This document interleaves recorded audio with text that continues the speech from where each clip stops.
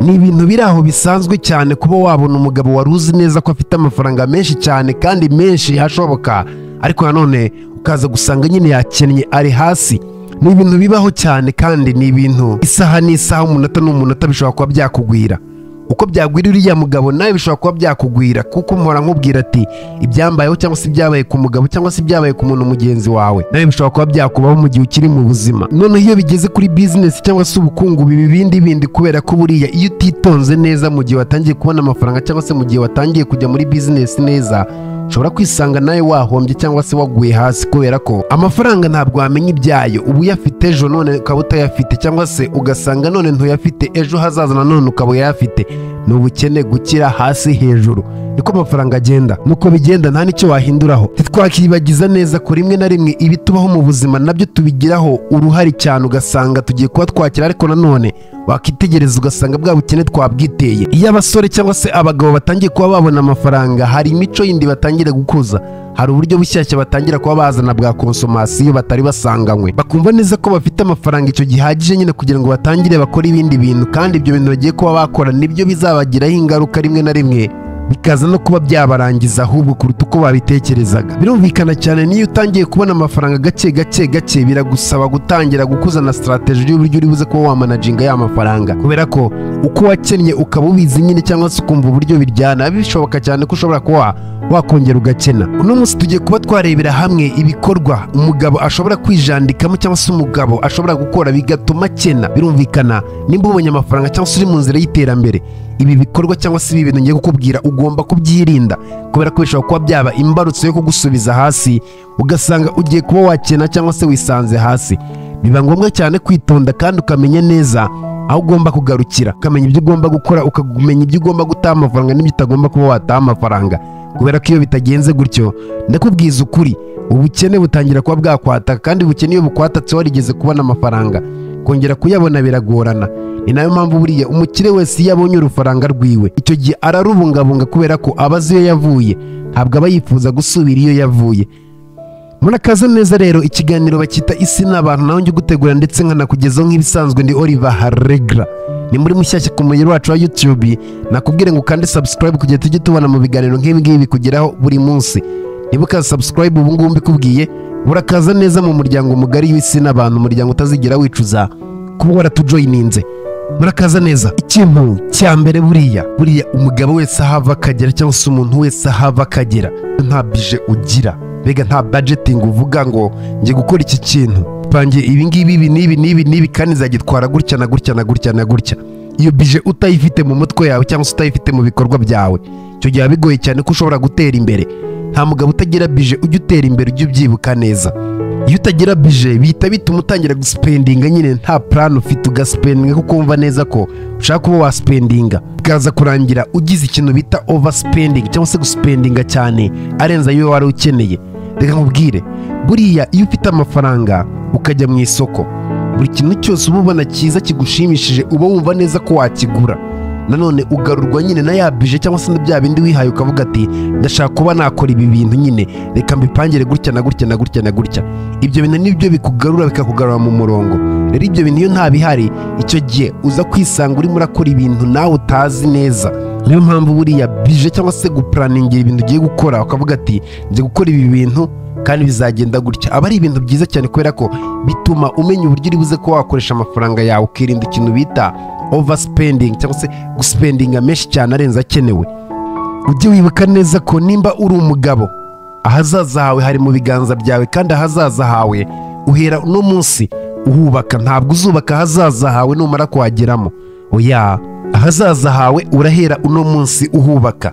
Komeza uhubake mpaka habonye isura hagomba kuba habona, ariko nanone birumvikana no ugomba kuha iyo sura nyine. Nudatanga iyo sura y'ahazaza hawe, ntabwo bizigera bikugendekera neza. Ujye ubyibuka kandi ubishyire mu mutwe wawe. Reka nkubaze ikibazo kimwe, ujye utekereza ko ushaka kugera kuki. Bega iyo urimo urakora akazi, iyo urimo urakora cyane nyine wiyuha icyuya, niki kintu utekereza uvuga ati ndimo ndakorera iki kintu uko byamera kose, iki kintu kigomba kuba cyagezweho iki gihe nyine runaka ashaka kuba nakigeraho. Icyo kintu ni ikihe? Nimba icyo kintu utagifite mu mutwe wawe cyangwa se utanakigira mu buzima bwawe, nakugira inama yo gutangira gutekereza kuri icyo kintu ukagishyira mu ngiro. numara ko wagitekereza ukagishyira mu ngiro, ibindi byose bizikora kubera ko nyine uba watangiye kumenya uburyo uri bupange. Uvuga ati iki kintu nshaka reka ngikorere. Icyo kintu ntuzakibagirwe cyo gupangira ibintu byose uzajya ukorera. Nukibura uzamenye neza ko urimo urajya mu mazi abira kandi ejo hawe hazaza ntabwo hazaba hakigaragara neza. Ujye ubyibuka. Ikintu cya kabiri ni ikintu bita excess debt cyangwa se amadeni menshi.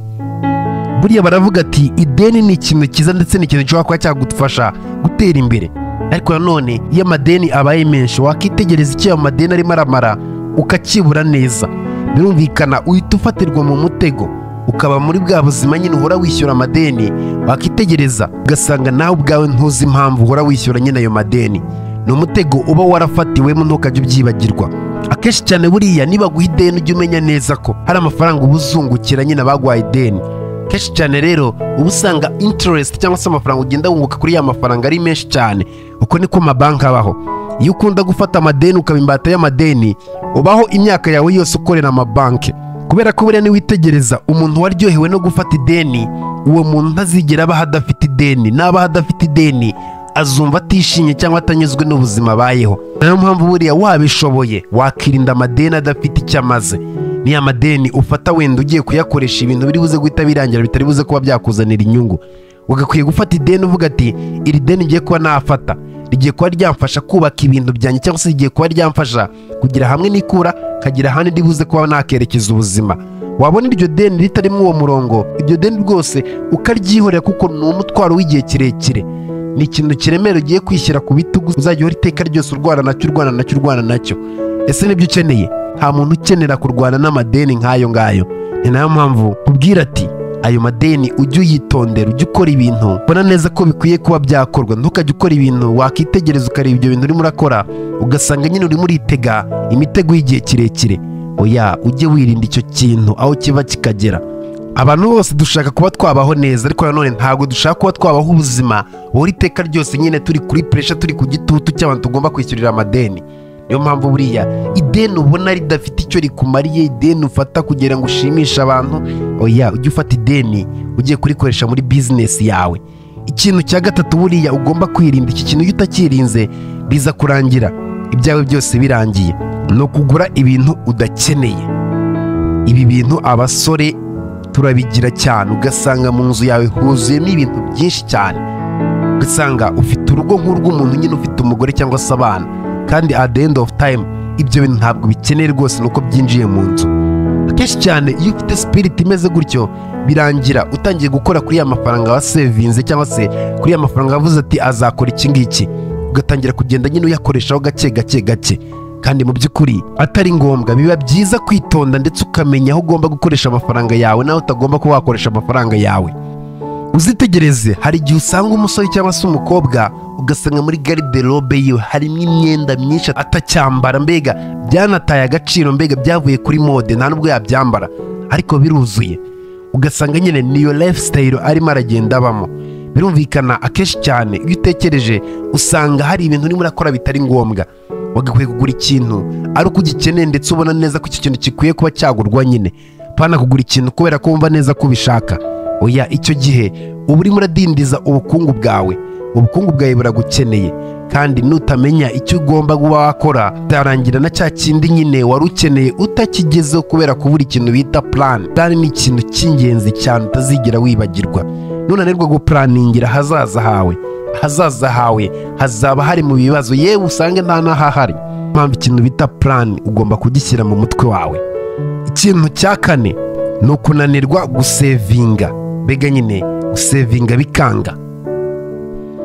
Buriya gusevinga ni ikintu kigutabara muri cya gihe ugeze mu bihe bitakoroheye, nko mu gihe akazi bakwirukanye, nko mu gihe urwaye utabyiteguye. Icyo gihe amafaranga agiye usevinga, amafaranga agiye ubika niyo agufasha. Nanone ya saving yawe hari igihe iba nyinshi cyane ugahita uyikoresha business cyangwa se ukayikoresha mu bindi. Icyo nicyo saving iba imaze kukugoboka mu gihe udafite uko wifite nyine. Ni nayo mpamvu buriya saving iyo utangiye gukora ku mafaranga ubona n'amafaranga nyine afatika, ugomba gutangira gusevinga. Nubwo yaba adafatika yewe ugomba kugira yo saving ayo ubika uvuga ati in case bitagenze neza aya mafaranga azangoboka. Nutabigenza gutyo ndakubwiza ukuri yuko bitazigera bikugendekera neza. Buriya uzabaze papa wawe cyangwa se ubaze undi uwo ari we wese umubaza ati saving imaze iki, azahita bigusobanurira neza kuruta nuko nguko ndi kubikubwira, kubera ko saving ni ipfundo rya buri kimwe. Saving ni ipfundo rya buri ntambwe yose ugiye kuba watera. Ikosa rya gatanu buriya abasore bakunda kuba bagwamo, buri musore wese iyo atangiye kuba yabona amafaranga cyangwa se atangiye gukora ku mafaranga, atangiye kuri kabakaba, atangira kwiga kubaho neza nyine nk'abakire bandi. Kandi mu by'ukuri buriya iyo utangiye kubaho ubuzima burenze cyane ubwo wakabaye ubaho, biri bugukururire ya madeni, kwa kunanirwa gusevinga, kwa kugira budget iri hasi, rimwe na rimwe nayo ntuyigire. Cyagiye utangira kwimuka aho wabaga ukajya kuba muri apartment zihenze, ugatangira kumva nyine ko niba umushahara wawe wazamutse cyangwa se niba utangiye kubona amafaranga yisumbuyeho gatoya, ugomba guhindura mode of living. Brother, ndakubwiza ukuri ko ibyo ntabwo ari ibintu wakabaye ukinisha. Nimba ubonye amafaranga yisumbuye kuyo wabonaga, ni opportunity nziza iri buze ko yagufasha gukoresha amafaranga kugira ngo ubone andi nanone yisumbuyeho. Ntabwo aba ari cyo gihe cya nyacyo cyo gutagaguza ya mafaranga.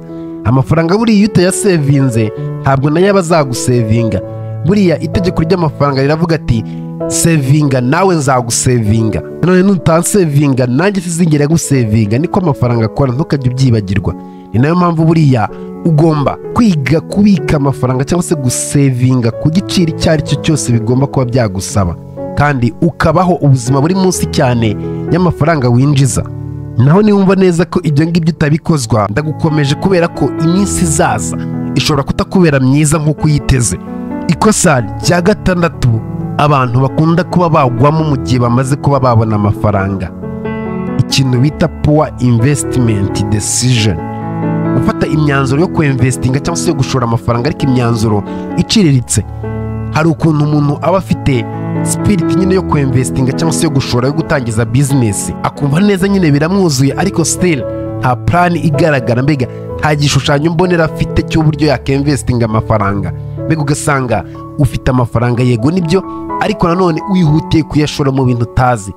Come on, icyo gihe bituma uba umukene. Niho bihita bikururira ugasanga ugiye muri STT, ugasanga ugiye mu bintu nyine utazi. Ziya business zose ubona ziri illegal, za business nyine ubona zidasobanutse, cyangwa se nanone ugashora amafaranga yawe ahadakwiye kuba yashorwa. Icyo gihe rwose urashya ugasubira ku ivuko. Aho kugira ngo bigende gutyo, nubona amafaranga bigutunguye cyangwa se nubona amafaranga ukabona aje mu buryo utari uyiteze, yafate uyasevinge, uyashyire kuri banki. Umva, ukimye uceceke, ufunge umunwa. Numara gufunga umunwa, wicara utuze, ubanze ube pose neza, utegurire icyo ugiye gukoresha aya mafaranga. Aho ubundi nubona amafaranga ukumva neza ugomba kwirukankira kuyinvestinga, utazi neza icyo ugiye kuyakoresha, ayo mafaranga azashya kandi uzasigara urimo uricuza impamvu wakoze ibyo ngibyo. Ndakubwiza ukuri, buri mukire wese aba afite uburyo yabonyemo ubukire bwiwe, aba afite process, aba afite plan. Nta mukire ujya ukira ku mpanuka, buri mukire wese akira kubera ko yabipangiye nyine ko agomba gukira. Rya karindwi buriya abantu bakunda kuba bakora ni ikintu bita lack of financial education, kutiga ibintu bijyanye n'amafaranga. Brother, nimba ushaka gutsinda, banza wige amafaranga n'iki, abonwa gute, akorerwa gute. Ibyo bintu byose ubimetrize, ubishyire mu mutwe. Numara kubishyira mu mutwe, utangire witoze nyine uburyo y'amafaranga uzagenda uyabona gake gake. Abantu benshi rero iki kintu ntabwo tukitaho, kumva neza ko dukeneye amafaranga, ariko nanone ntabwo twiga, ntabwo dushaka uburyo ari amafaranga ari buze kuba yabonwa. Basic knowledge ku mafaranga, urumva amafaranga azava hehe? Buriya amafaranga biroroshye kuba wafata imyanzuro y'ubugoryi ngo amafaranga yawe yose abure rwose, ayo wakoreye imyaka yose ushobora no kuyabura mu cyumweru cyangwa se mu minsi ibiri cyangwa se mu munsi umwe, yose kabaragiye kandi warayakoreye imyaka yose. Ugomba kwiga uburyo amafaranga akora, ugomba kwiga ibyo interest rate zikora, ukamenya byinshi byerekeranye na financial. Numara kubimenya, icyo gihe bizagarantinga intsinzi yawe. Ariko nanone nutabimenya, birumvikana cyane ko icyo gihe bizakugora cyane kugira icyo wigezaho. Jye wumva ndetse umenye neza ko buriya buri kintu cyose uzi nicyo gituma ari ikindi ugeraho. Niba nta kintu uzi, nanone bizakugora kugira icyo ugeraho. Niba ushaka kugera ku kintu, tangira wiga ubumenyi buzagufasha kugera kuri cya kintu. Nimba ubwo bumenyi utabufite, bizagorana ndetse bizanagusaba imbaraga nyinshi. Ni nayo mpamvu mbabwira ati buri munsi muzajye mwihugura, kandi buri munsi kwanyarukire kuri YouTube yacu ukareba ibiganiro by'isi n'abantu. Ikosa rya munani buriya abasore benshi n'abakobwa benshi n'abagabo benshi bakunda kuba bakora batazi, ni job instability, ni uguhora iteka ryose uhinduranya akazi. Birumvikana nimba uri mu kazi wenda baguhemba 200, 300, wabona aho wakurengerezaho 5 ugahita uhinduranya akazi ukagenda ejo gutyo ukabona nyine ikintu cyo kwicara hamwe. Witegereza neza ukareba icyakuvanye ahantu hamwe kikakujyana ahandi, n'amafaranga y'ubusabusa nyine, amafaranga adafatitse. Nanone wagirayo ugasanga naho ugiye kuba wahindura location. Ubwo ngubwo ni ubwana cyane, byerekana neza ko utaraba amacuwa, kubera ko buriya income yawe rimwe na rimwe hari igihe usanga irimo iragenda ishirira aho ugiye kwimukiraho ku kazi kari, ugasanga ku kazi gafite expense nyinshi cyane zirenze izo watangaga muri kariya kazi kandi wari urimo. Ibintu nk'ibyo nyine bigahora biri muri iyo cycle, ariko mu by'ukuri ntabwo aba ari byo ukeneye. Ibyo uba ukeneye akazi kamwe kariseruye, ugafata plan zawe ukavuga ati okay, nimba mpembwa uno mushahara ngiye kuba nawupangira gutya, aka kazi ndabizi neza ko kazamara iki gihe, cyangwa se ufite contract ingana gutya, reka nite ko aka kazi wenda uzakavemo ubonye indi opportunity massive, cyangwa se opportunity ngari kandi iremereye, apana kwimurwa na opportunity z'amafuti ureba ukabona zidakwiye kuba zakwimura. Wigira inyota y'amafaranga, cyangwa se ngo nuko wumva neza ko ari company nshyashya ngo uyirukankiremo uve mu yawe. Oya, ya yindi yawe birenze kuba umushahara baguha, hari n'uburyo wasetinze life yawe, hari goal zawe wasetinze zerekeranye cyane n'ako kazi ufite. Rero nimba ubonye indi offer ariko ukabona iyo offer n'ubundi nta bintu bya daje, nta bintu birenze cyane, sinumva neza ko wachanginga akazi kawe kubera offer y'ibihumbi 10, 20, 30. Oya, jya ucenjinga akazi ubonye offer, cyangwa se bagwaye umushahara ubona neza koko ari umushahara ukwiye. Ikosa rya 9 buriya buri mugabo wese agomba kwirinda ni ukubaho ukumva neza ko ibintu ufite nyine ari ibyo byawe. Ntutekereze ati in case ibingibi bitagenze neza nzaba nifashe kuki. Ahangaha niho hahita haziramo ibintu bya side hustle, mbega nyine ukagira ibindi bintu biri ku ruhande, kubera ko buriya nimba ufite source of income y'ahantu hamwe, cyangwa se ahantu hamwe ukura amafaranga mu buryo bumwe cyangwa se ubundi, hashobora kuba hafunga cyangwa se ntibigende neza nk'uko ubishaka, ugasanga ubuzima bwawe bugiye kuba bwajya mu kangaratete. Biba byiza cyane, biba ari iby'ingenzi cyane kumenya neza buri cyose ukora, kandi buri cyose ukora ugomba kugikora neza kandi ukirinda amakosa yose ashobora kuba yaba muri icyo kintu, ukaniga ko in case icyo kintu kidahari uzabasha kuba wasavayivinga. Bizagenda gute? Bizagenda gutya, mbega nyine kariya kazi nkarimo nubatse uburyo ushobora kuba nabaho kadahari. Ibintu nk'ibyo nyine ukubaka inkingi, ukubaka ubundi buzima buzakurengera mu gihe ibyo ngibyo wishingikirije bitakiriho. Ugomba kujya uhora iteka ryose wihugura uvuga ati nkeneye ubu bumenyi, ngomba kongera ubu bumenyi kugira ngo wenda ngire security, umutekano mu kazi kanjye, kandi ntibibe mu kazi kawe no mu buzima busanzwe. Ukavuga ati ngiye kwitoza gukora iki, cyangwa se hari ikindi kintu ngiye gutangira kugira ngo in case bitagenze neza, cyangwa se in case akazi kahagaze, nzabona adaptability, nzabona aho mpfunda imitwe. Icyo gihe uzaba urimo urashaka nyine ubundi buzima, ariko nanone udashingiye ku kintu kimwe. Ikintu cya 10, iri ni ikosa abantu benshi mukunda kuba mwagwamo, kutita ku buzima bwanyu mukabunegletinga, mukabushyira ku ruhande. Ndagira ngo nkwibutse ikintu kimwe, buriya amafaranga ushobora kuyakorera ukayakorera ubuzima bwawe utabwitaho, hanyuma ubuzima bwawe bukagira ikibazo. Ya mafaranga yose akoreye imyaka yose ukayatanga ugira ngo wivuze, yose rwose nta n'igipfumu usigaranye. Ujye wibuka neza ko buriya n'ubuzima nabwo bushobora kuba bwaba indi source of expense, cyangwa se ahandi uri buze kuba wataha amafaranga. Ushobora kurwara ibirwara utamenya, ugatangira guta amafaranga nyine ugerageza kwivuza za ndwara kugira ngo urebe ko wazikira. Ni nayo mpamvu buriya bibi by'ingenzi cyane kandi n'iby'agaciro kwita ku buzima. Medical bills cyangwa se amafaranga wishyura aba ari hejuru cyane. Diabetes, amafaranga yishyurwa kugira ngo bakuvure, n'izindi ndwara nk'izo ngizo. Biba ngombwa rero kwitoza, ugakora siporo, ukabungabunga umubiri, uko planingira buri kimwe cyose ugashyira muri bije n'ubuzima bwawe.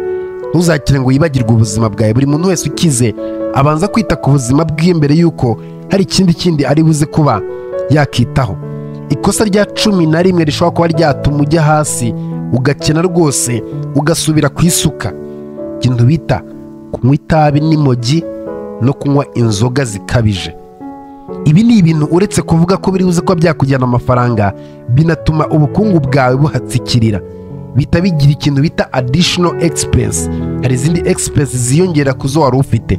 Birumvikana niba spendingaga amafaranga ku bintu runaka, uraza gusiga andi mafaranga uri buze ko waspendinga ku nzoga kandi bitari ngombwa, usiga andi mafaranga uri buze kuba wanywa isigara, kandi mu by'ukuri iyo sigara nta kindi iri buze ko yagufasha uretse ikintu byo kuba ufite taki nyine, cyangwa se ari ibintu wimenyereje nyine ko ugomba kuba wanywa itabi. Ntabwo itabi ariryo rizaguha ibyishimo, ntabwo inzoga arizo zizaguha ibyishimo.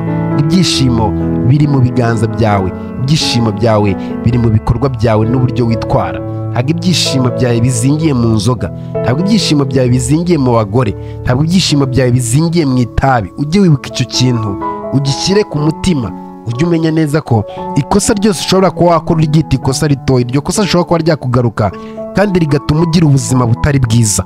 Ikosa rya 12 abasore benshi bakunda kuba bagwamo ni ikosa ryo gutinda kuba bakemvestinga, cyangwa se kuba ufite amafaranga cyangwa se kuba ufite ubushobozi ukavuga ati reka mbe ndetse gushora mu ibi bintu.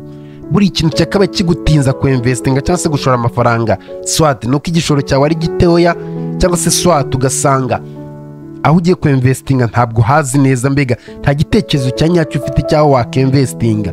Ahangaho birumvikana uba ufite kuba warindira, ariko mu gihe uzi neza icyo ugomba gukora n'igihe ugomba kugikorera unagifitiye ubushobozi, ndumva neza ko nta kintu cyakabaye kikubuza. Akenshi cyane ikintu kiba kikubuza nyine uba usanga ari ibindi bikubuza kandi bitari ngombwa. Ibyo bintu rero ugomba kubyirinda.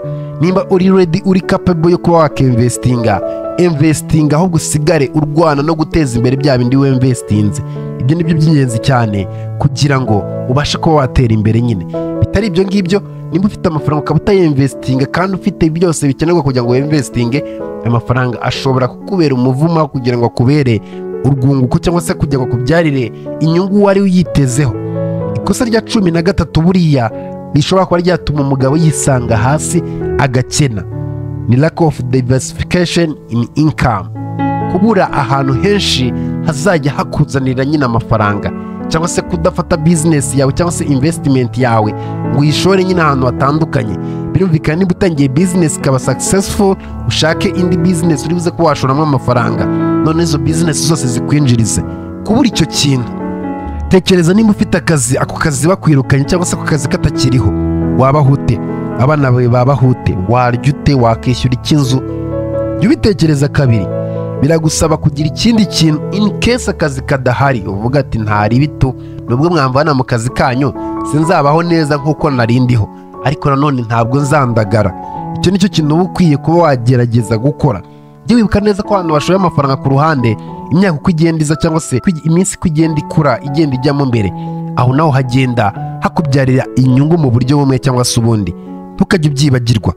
Ikintu cya 14, iri kosa rishobora kuba ryagutura manka ugashya. Nimba ufite business cyangwa se hari ikindi kintu ukora ukananirwa kujya insurance, abantu benshi ntabwo mucyitaho kubera ko uvuga ati amafaranga azajya mbishyura buri kwezi se cyangwa se igihe runaka azamarira iki, ukabireka.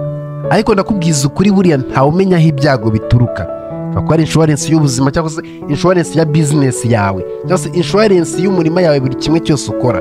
In case bitagenze neza, ya insurance irakugoboka. Ujye ubyibuka neza ko nimba ushaka gutera imbere ugomba gusecuringa ibintu byawe nawe bikabaho bifite umutekano, ukabaho nyine wizeye umutekano w'ibintu byawe, pana kuba uvuga ati in case byagenze gutya nzabaho ute. Oya, ntabwo ari byo ukeneye. Ukeneye insurance y'ibintu byawe, ntukajye ubyibagirwa.